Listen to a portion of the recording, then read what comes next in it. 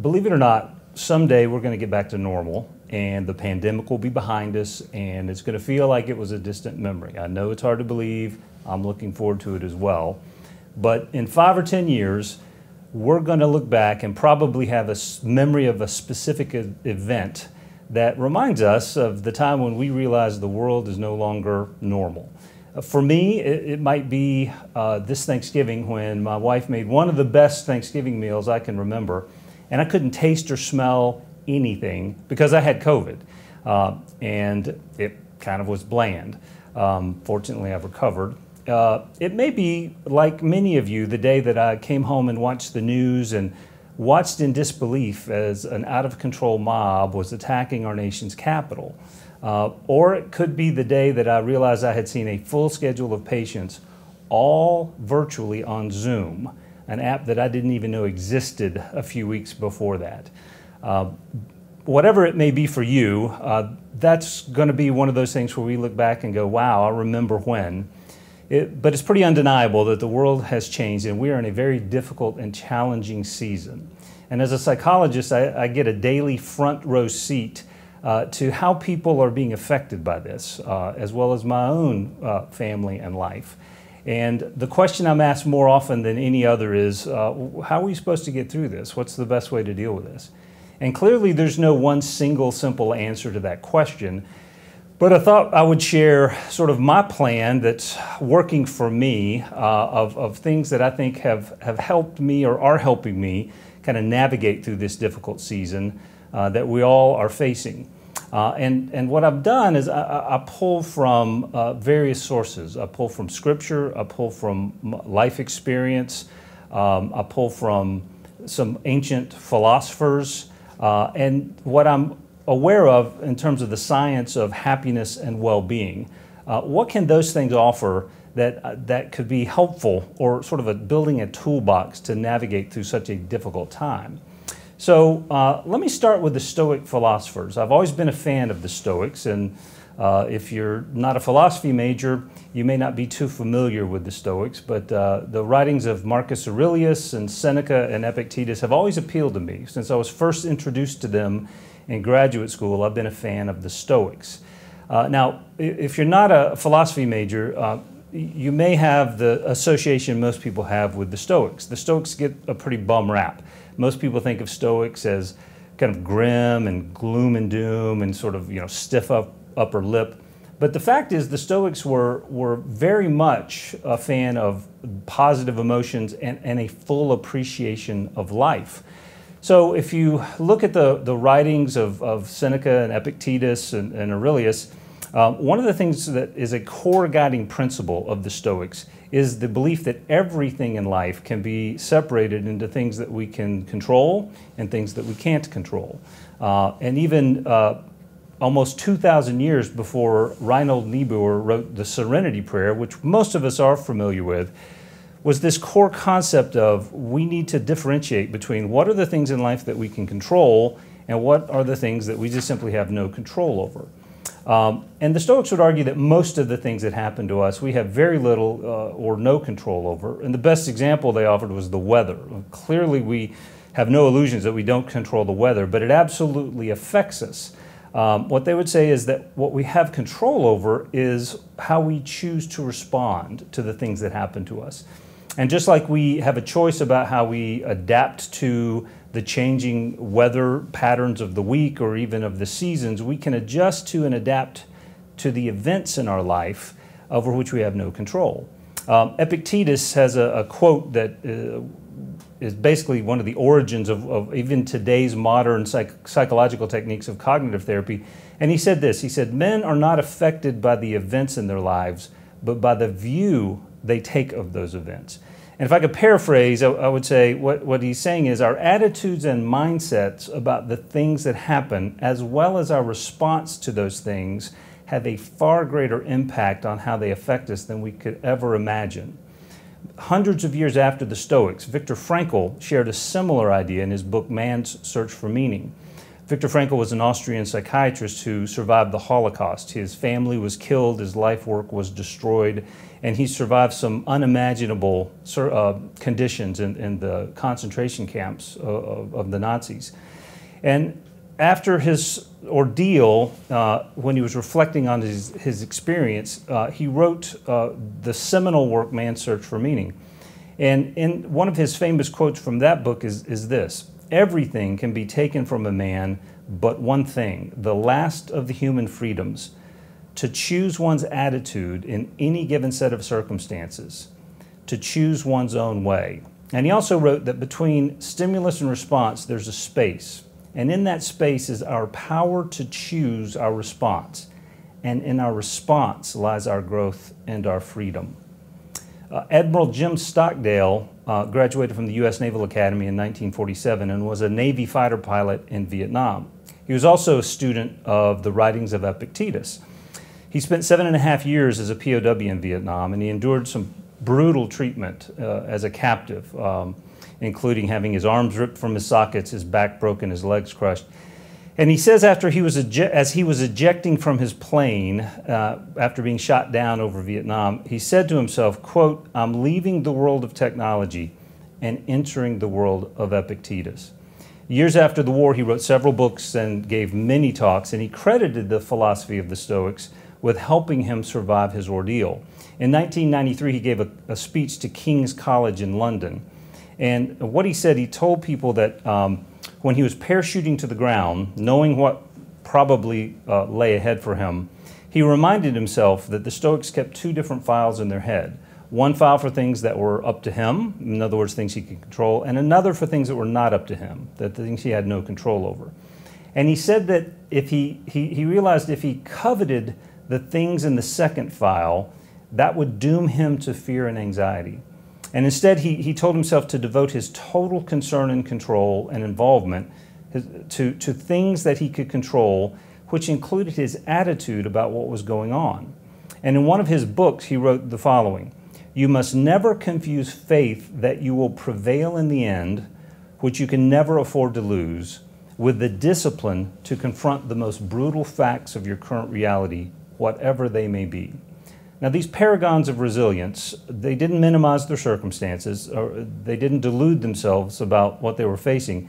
They recognized the difficult and, in many cases, horrific circumstances they were in. But rather than focus on those circumstances, they focused on choosing a healthy mindset and an optimal response to those circumstances. I think we could all benefit from their example in today's difficult and challenging times. So what's that look like? What does choosing a healthy mindset and a resilient response look like for us? Well, for me, I think of 8 tools, 8 things that are helping me kind of get through these difficult times. And I'll share those with you. And the first one is really just focusing on the fundamental aspect of self-care. Now, the term self-care, kind of people associate the term with selfish, or they get notions of pampering and spa days and things like that. And that's not really what I'm talking about, or what we mean when we say self-care.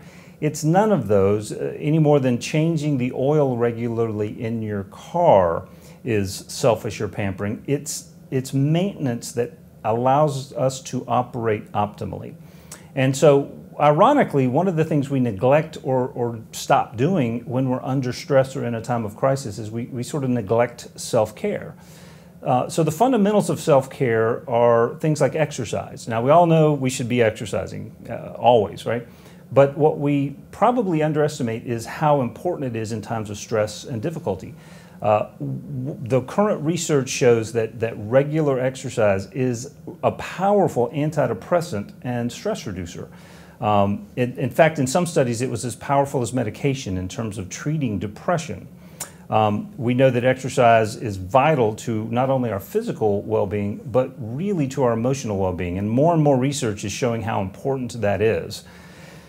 And sleep. Now sleep's getting a lot of research lately. And more studies are confirming that getting sufficient restorative sleep is much more than just about not being tired.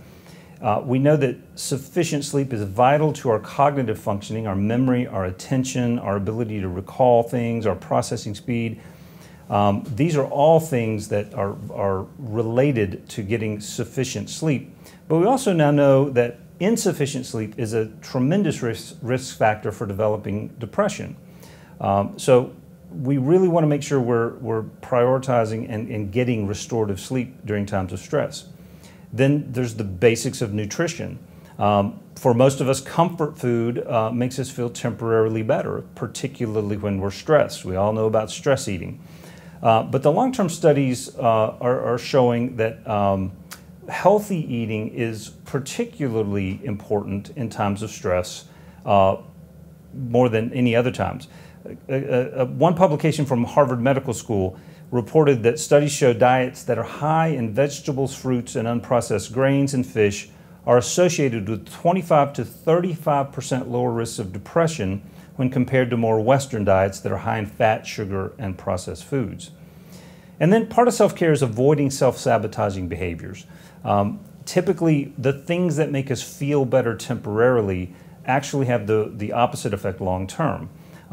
We're finding more and more, I'm seeing this in my own practice, and we're reading about this more and more, people are increasing their use of alcohol and other drugs.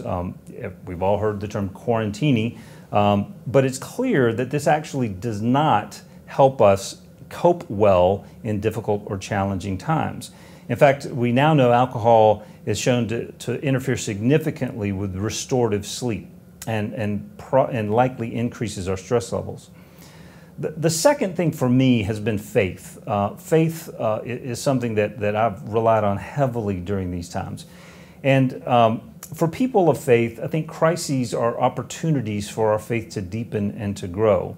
Now for me, faith, the essence of faith is really just simply trusting God and turning over outcomes to Him when things just don't make sense. Really easy to trust God when things are going the way I think they should. Requires much more faith when things are not going the way I think they should, and I have to trust that He's still in charge. We know that in anxiety, uncertainty intolerance is a big risk factor for anxiety. In other words, when we just don't know how things are going to turn out, oftentimes we just sort of feel that it's probably dangerous, or we worry that it might not be good. And when we can't see how things are going to end, in order to reassure ourselves that things will end well, our minds equate that uncertainty with danger or negative outcomes. For me, I think it's important to remind myself that God is sovereign. In other words, He is in charge. And faith, for me, if I simplify it to its basic level, it's really two fundamental core truths. The first is that God knows more than I do. And the second is that He's good. And if I focus on those two things, I don't get quite as distracted by the questions of why He's allowing this or that to occur. When I was a child, we would go on vacation every summer, usually to the beach. And I had no idea how to get to the beach, but I just knew if I sat in the back and let Dad drive, eventually we'd get there. I didn't question why he's turning this way or that, or why he was stopping. Got impatient oftentimes and asked how much longer, but ultimately I just knew we'd get to the beach. And I think in many ways, if I could just have that childlike faith that if God's driving, if I don't question every turn, but I just know He knows where we need to go, I can set aside some of my anxiety and worry about things. If I look at the scripture, Psalm 46 says, God is our refuge and strength, an ever-present help in trouble. Therefore, we will not fear, though the earth give way and the mountains fall into the heart of the sea, though its waters roar and foam and the mountains quake with their surging. Pretty scary times. Be still and know that I am God. That's a challenge, but it's also a comfort. I think of the story when the disciples were in the boat with Jesus and they were crossing the sea and a furious storm came. They all thought they were going to drown. And Jesus calmed the storm with a word. And then He asked His disciples, why were you afraid? I was with you all along. In Luke chapter 8, He asked them, where is your faith? I heard Tim Keller recently comment that it's interesting that He asked them, where is your faith, rather than scolding them for having none, which reminds us that even people of faith occasionally doubt and fear. That's human nature, that's normal. But it's important to realize that fear is not necessarily an absence of faith, but just failure to find it when we need it. The disciples ask each other after this event, who is this? Even the waters and wind obey him. And I think the answer to who is this gets us back to the answer that God controls everything, knows more than I do, and that he's good. In the midst of all the political unrest, which is added to, I think, some of the uncertainty and anxiety that most people are facing, I'm getting more and more people talking about how this has been affecting them. I've really clung to a verse in Colossians. Colossians 1:16 says this, "For in him all things were created, things in heaven and on earth, visible and invisible, whether thrones or powers or rulers or authorities, all things have been created through him and for him." He's never surprised by election outcomes. So I think if we as people of faith can believe that God is ultimately sovereign and ultimately good, then I think we can begin to rest assured that nothing is unfolding without his knowledge or consent. We're not allowed to know the whys of these events, and we certainly may not agree with them or like them, but ultimately I believe God's given us how the story ends. And in the end, all in fact will be well. I believe that mature faith does not offer simplistic answers or platitudes, and it doesn't demand answers to every question, but instead mature faith simply trusts that in God's omnipotence, omniscience, and benevolence. In other words, he knows more than me, and he's good. The third thing that I'm drawing on and that I'm aware that's really important in times of stress is the sense of community. We are created to be social beings. Study after study is showing that the quality of our relationships is one of, if not the most important predictor, not only of our emotional well-being, but also of our physical well-being. A really impressive long-term study from Harvard studied men in their 20s through their 80s. It's the longest study on human development that we have to date. And what this study did is it followed them very closely, interviews with family members, medical records, and it tried to determine what are the things that predict both physical and emotional well-being. And the study showed that the most powerful predictor of not only emotional well-being but physical well-being is the quality of our relationships. And I think that's really important. During times of stress and adversity, we really need to prioritize those connections and those relationships and to draw strength and support from our friends, our families, and our community. Nurturing relationships requires more effort and creativity, certainly during a pandemic when we're supposed to be staying away from each other, but it's something we really should prioritize and look for ways to do. The fourth is this sense of cultivating gratitude. Now, the discipline of cultivating gratitude, or what many say counting your blessings, is really a very intentional behavior, and it has a much more powerful benefit than most of us realize. There's a lot of research on this, and recent research is showing such a powerful association between this behavior and positive emotions, well-being, that it's very hard to ignore. Here's one example. One study showed that people who intentionally keep a gratitude list, simply just writing down things that they're grateful for or appreciate daily, showed 23% lower levels of cortisol, which is a stress hormone, than those who did not. Other studies have shown that intentional gratitude helps us to recover from loss and trauma quicker and also helps us to connect with others. In our personal relationships, if we consciously focus on the positive qualities of the people in our life, it shifts our mindset in those relationships so that we actually become more forgiving and tolerant of other people's inevitable shortcomings, and we develop a greater appreciation for their strengths. John Gottman is arguably the world's foremost researcher on couples, marriages, and what makes couples thrive, what separates couples who seem to be able to stay together and actually be happy versus those who either don't stay together or aren't happy together. And from his decades of research on couples, one of the 7 things that he says differentiates couples who are happy from those who are not is that happy couples routinely focus on the qualities of their spouse that they admire, appreciate, and respect. In other words, they kind of keep a gratitude list. They remind themselves, these are the things I appreciate about you. Our minds tend to develop filters, and those filters tend to cause us to notice things more easily that are not going well or that we wish were different, more than the things that are going well. This is known as negativity bias in my field. In other words, our brains sort of scan for things that we believe should be changed or that we don't like or that we wish were different. And this is particularly true when we're under stress or in times of crises. This filter not only highlights and scans for the things that are going badly, but it actually makes it difficult to see the things that are going well.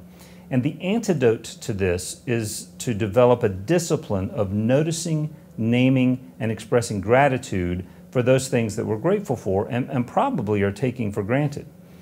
Now, back to the Stoics, they have this technique called negative visualization. Now, let me warn you, my wife says this technique does not work for her, and I'll tell you why. But for many people, it's very helpful. The technique's pretty simple. What it involves is simply just allow yourself to sort of glance at, don't dwell on, but glance at or imagine losing something that is very important to you that you still have. An example would be getting a call that a family member has been killed. Now that's horrible, and it makes us feel bad, but the purpose of that is to quickly realize how much you appreciate the fact that they're still here. In other words, this technique is really designed to keep us from overlooking the things that we actually need to draw more appreciation from and to express more gratitude for. And it works. Most people say that actually works. It's much like I've worked with many people who have survived grim or fatal diagnoses, and they all report, most of them report that they see the world differently. They don't take for granted the things that they used to. They have greater appreciation for the things that they still have. And so this technique actually tends to increase our sense of appreciation for those things. Now, the reason my wife says I don't use that one is because she says I have to keep my foot firmly on the brake of that runaway train in my mind that likes to speed down what-if lane toward worst-case scenario-ville. And I get that. That makes sense. And she said if I'd start to imagine these things, it sort of makes me catastrophize. So that doesn't work for her, and she's wise to not use that. But if it does work for you, I hope you'll try it. Many people report that it does work well. And so that's something that could help us. But it really helps to start each day and end each day by taking an inventory of those things that we're really thankful for. They don't have to be huge. It could be something simple, something that we just would normally take for granted. You know, someone did a very kind thing today to help me out. I'm grateful for that. I might overlook that if I'm not intentionally looking for that. But we just know that the research shows that people who do that experience more positive emotion and just more happiness in their life. And we could all use more of that during these times.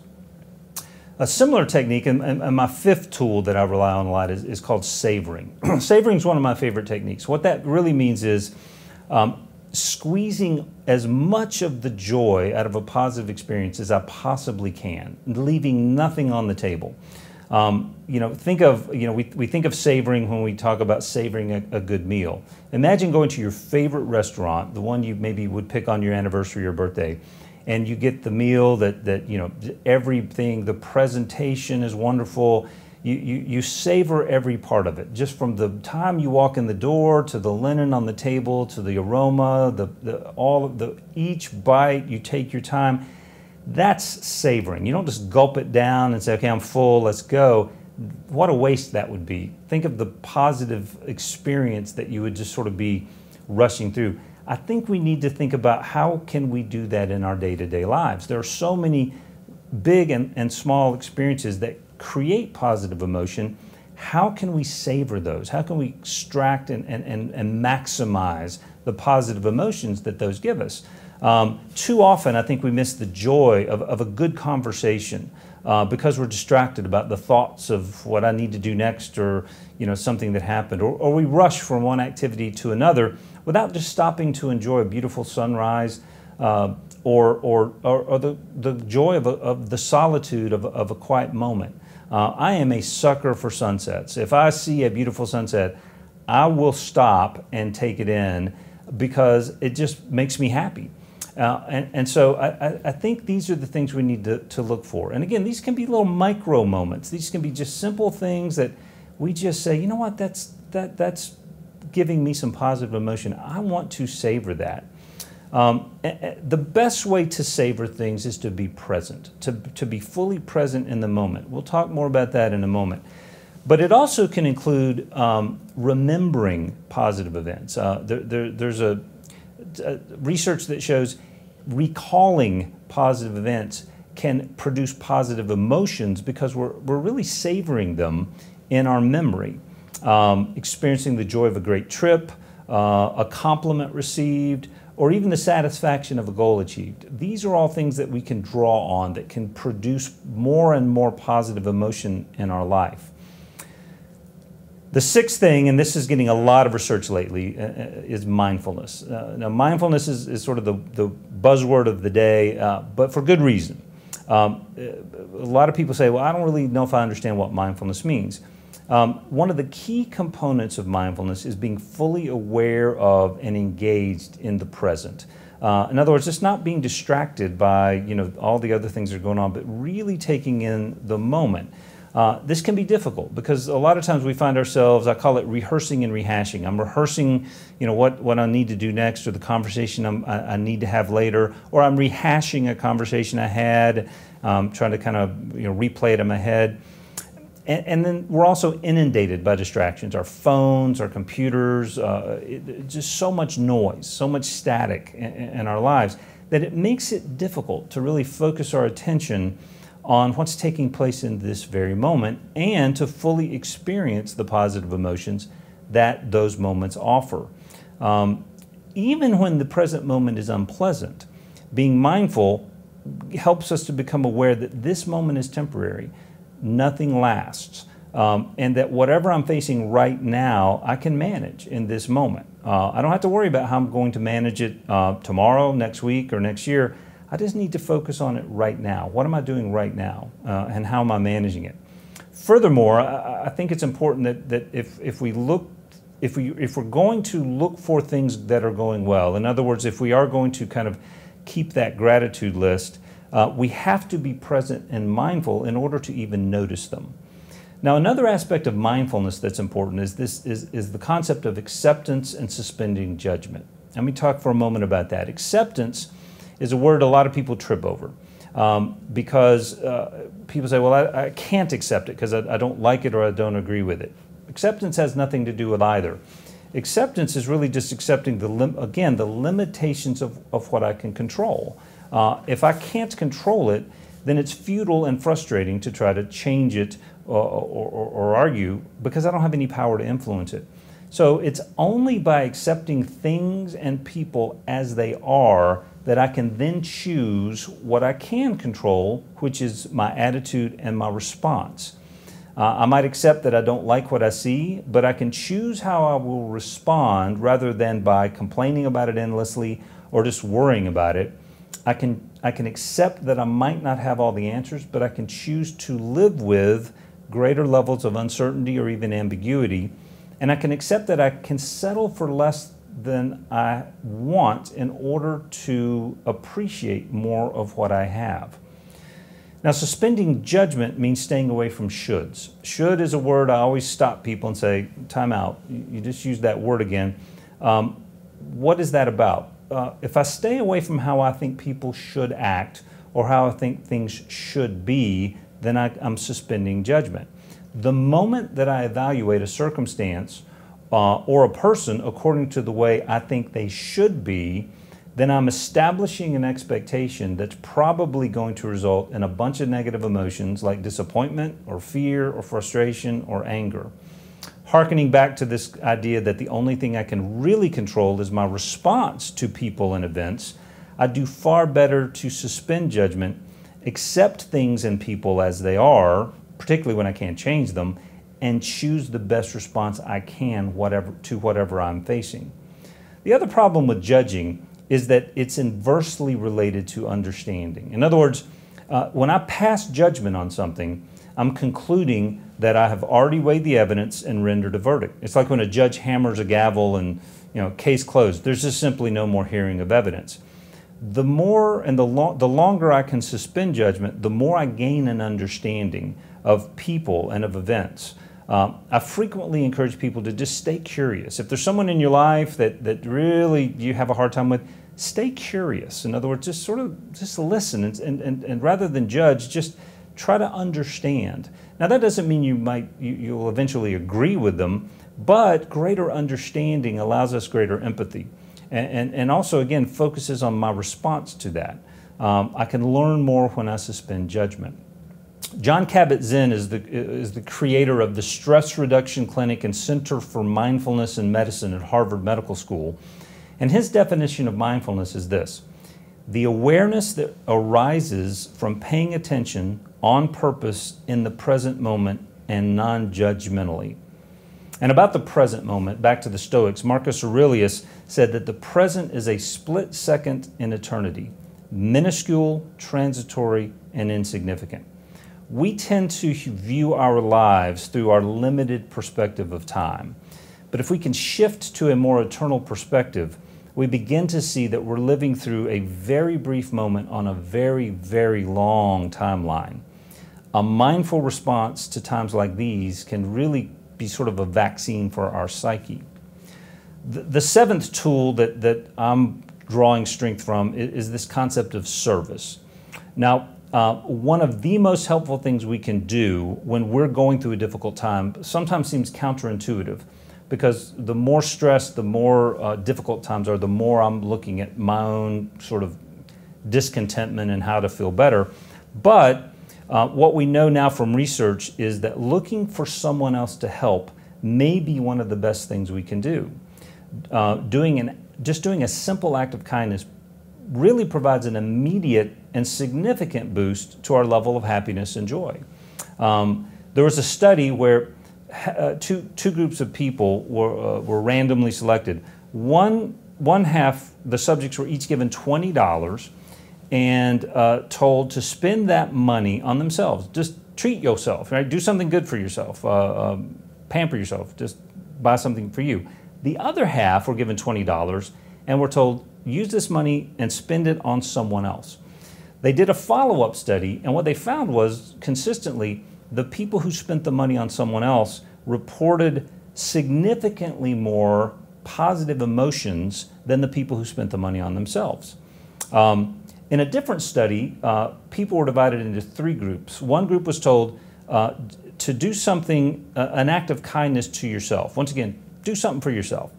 The second group was told just do something like an act of kindness just in general to the world, to society. And the third group was told do a specific act of kindness toward a specific individual. It can be a different individual each day, but this was for like several weeks. They followed up those three groups, and the group that did a specific act of kindness to a specific individual showed the greatest increases in positive emotion. So it's pretty clear the research is showing more and more by doing something for someone, I'm actually increasing my level of happiness and positive emotion. The other benefit of helping someone else is when, especially when we're facing difficulty or adversity, is it forces us out of our tendency to sort of focus on our own suffering. In his autobiography, former Navy SEAL David Goggins said that one of the things that helped him to get through Hell Week is sort of an extreme boot camp in just human misery, is that he would focus on how he could encourage and help one of his boat crew. In other words, the 7 or 8 guys that he was going through this ordeal with.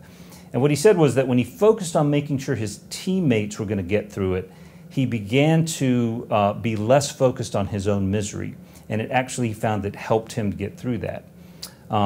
As we said earlier, in difficult times we develop filters that overemphasize the negative and filter out the positive. And serving others is a great way to change that filter. For me, the last tool is this concept of using difficult times as a way to build resilience. I think difficult times are sort of the gymnasium where we build the muscle of resilience. Resilience, as I'm describing it, is really, I'm talking about the ability to mentally and emotionally cope with a crisis and to recover quickly from adversity, challenge, and setbacks. And it truly is a muscle. It would be great if we just had this ready supply of resilience that we could draw from in difficult times, but it unfortunately does not work that way. It grows only through practice and through exercise. And when times are difficult, it is the way we develop that skill, the only way, as a matter of fact. I believe it's important sometimes to recall people in history who faced significant challenges and exhibited great resilience during those times. I recently read the book by Eric Larson about the role of Winston Churchill in the bombing raids of London during World War II. The book was more about Churchill's role, but what struck me from the book was sort of the resilience of the British people during that time. It was terrifying. The city of London was being bombed almost nightly, and the people would go to work, do their task. Rations were in short supply. Even the basics were difficult to get. And then they would come home from work, spend up to an hour blacking out their windows so that the pilots couldn't see the lights from the city, and then just sort of waiting for the air raid sirens that could go off in the middle of the night where they'd have to get up and go to shelters. Then they'd get up and go to work the next day. During that time, they didn't know when it would end or if it would end. In fact, most people believed that these bombings were a precursor to the German invasion, and because the German military was so powerful and superior, most people thought they would conquer England. But through that time, they showed remarkable resilience, courage, and bravery, and they really looked out for one another.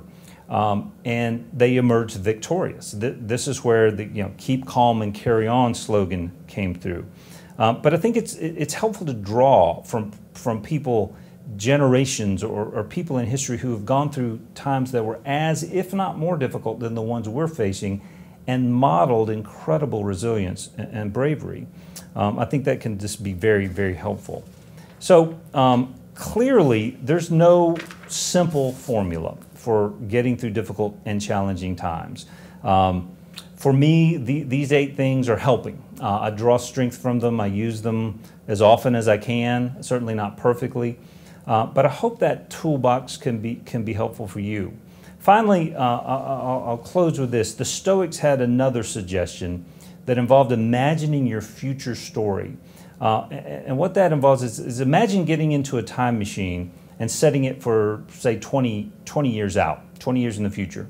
Now imagine someone who's younger, maybe your children, perhaps your grandchildren. They didn't live through these times, but they've heard about them, but they want to hear about them from someone who actually went through them. You're going to have a story to tell.